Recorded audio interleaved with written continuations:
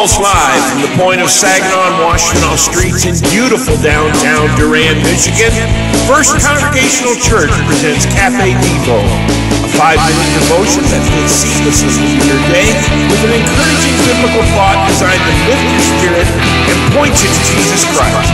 Thanks for clicking the start button. God bless you.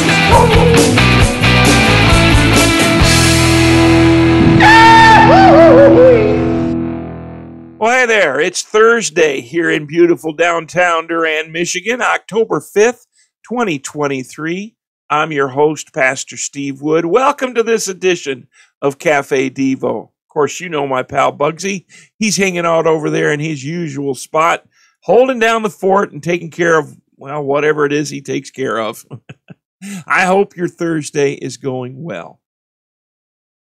Once again, today we return to the book Truth for Life, the 2-volume set of Pastor Alistair Begg's collection of daily devotions.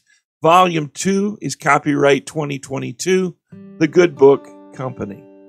As for me, my feet had almost stumbled. My steps had nearly slipped. For I was envious of the arrogant when I saw the prosperity of the wicked. Psalm 73. Verses 2 and 3. When you and I consider the activities and successes of the self-important who seem to be so carefree and uninhibited, it's easy for our minds, our hearts, and eventually our lives to drift off in the wrong direction. We can relate to the psalmist's angst when those who are so apparently opposed to God, His Word, His church, and to anything that is morally right appear to flourish in this life. They seem to do well financially. They seem to do well physically. They always seem to look good. They travel in the right way and take big vacations. They use the right moisturizer. They look magnificent. Meanwhile, we're trying to live life in Christ and nothing seems to go right. At times, I know, it can seem so very futile. When he looked at the prosperity of the wicked, the psalmist began to entertain the notion that he had actually followed God in vain. Psalm 73:13.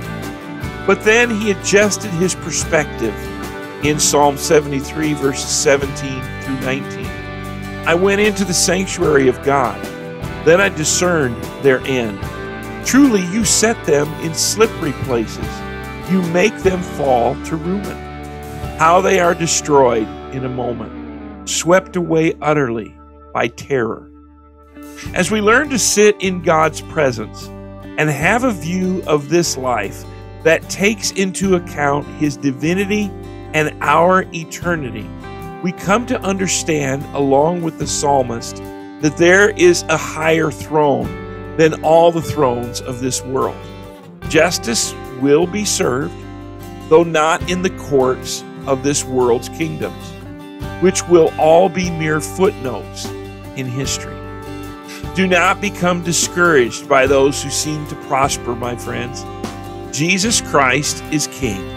He is in charge of the great reversals, turning us from darkness to light, from sadness to joy, from death to life. God will achieve His purposes. He is holding you and I and guiding us. And one day we will stand with Him in glory. Psalm 73, 23 and 24. So there is nothing this world can offer that compares to Him, and no reason to envy those who seem to have everything, but nothing of ultimate value. When you are slipping into envy, look to Christ. Adjust your perspective and echo the words of the psalmist in verses 25 and 26. Whom have I in heaven but you? And there is nothing on earth that I desire besides you. My flesh and my heart may fail, but God is the strength of my heart and my portion forever. For more on this, go to the Old Testament and read the 73rd Psalm. Remind us today, Father, once again, that this life is not all there is. We understand envy. We grow discouraged at times when it seems those who are so blatantly not following you seem to succeed, seem to be living a blessed life. Help us to check our envy, Lord, to trust you, to allow you to work as you choose, and to submit ourselves to your plan.